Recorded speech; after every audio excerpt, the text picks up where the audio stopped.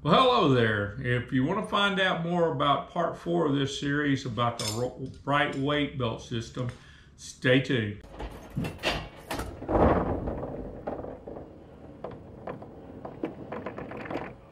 The Bright Weight Belt system is a modular system from BLU3 that has a very strong weight belt, and I love using this because you can adjust your weight very accurately when diving. I am a certified dive instructor, and I just wanted to let you know that over the years, a lot of times we've used big weights and that are just lead and they're uncomfortable and they just don't fit your body very well. And one of the things that this company has done, they've created a modular system that kind of fits your body real well. This right here just kind of bends around your body.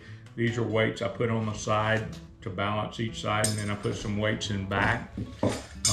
When you're diving for treasure, you probably want to be a little bit more negatively buoyant than when scuba diving because you like to stay anchored to the bottom of the river a little bit, but you don't want to be anchored so much that it's unsafe and you can't get to the top.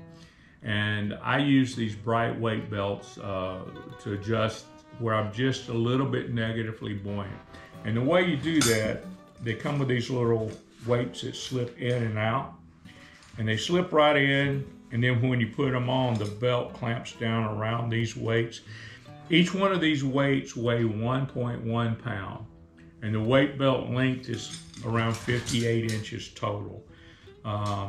When you get it, you can cut it to your size, but you'll want to like heat the edge and kind of burn it, but don't burn it toward the point you mushroom it. You want to be able to still slide this into your weight belt. It won't fit in there really good if you burn it too much. Has a stainless steel buckle, and it's quad stitched weight belt. It comes in different colors. It comes in black, blue, red, yellow, and pink right now.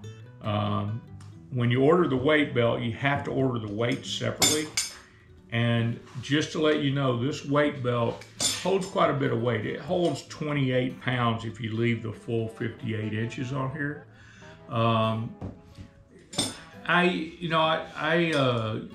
When I'm dredging for gold, I use a lot of weight. I probably use close to 60 pounds or more, and I've used up to 90 pounds when I was dredging for gold into rapids. So you really want to stay negatively buoyant. This weight belt would not be for something like that. What it would be more like is for scuba diving, snorkeling, and treasure hunting underwater, and that's what I use it for. So after you try this weight belt on, you'll want to cut it to length.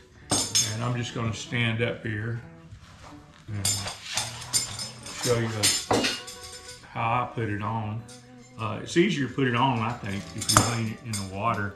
But you just snap this thing on and you cut it to the right length. You want to leave a little bit out here to play, like I've got mine cut that short. And the reason I'm cutting it this short, guys, is I'm trying to lose weight. I'm a really big guy, and I've been taking a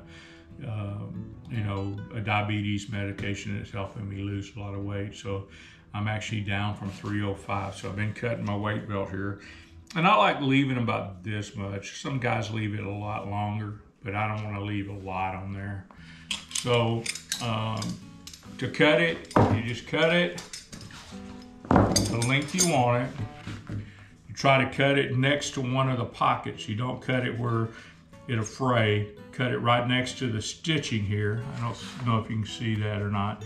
Cut it right there, and then you just take a lighter or something and burn that edge. And then you don't want it to mushroom. You want it to be able to go into the buckle here. It's quite thin, and it's hard to get in there if you let it mushroom out when you burn it off. So when you're diving and you're trying to figure out how much weight you use, to become neutral buoyant, this is what this would entail. So while you're wearing your mask and your snorkel, you go into a pool somewhere or go somewhere that the water's over your head. and you would just sit there and like float in the water. And if your mask is, water's up to about right here, and you take a deep breath in, and the water is right here, and you come up a little bit out of water, and you breathe out, and you come down, and your head's not quite going underwater, you're not heavy enough to dive. You really need to add. So what you want to do is start adding these 1 pound weights, 1.1 pound weights. You want to start adding them. And once you can sit there in the pool and you go underwater and you got your snorkel on so you can still breathe, you go underwater and you take a deep breath in and let it out. And you should start sinking once you let your air out. If you're not sinking, then you're floating when you let your air out. So try to get a little bit on the neutral, on the heavy side.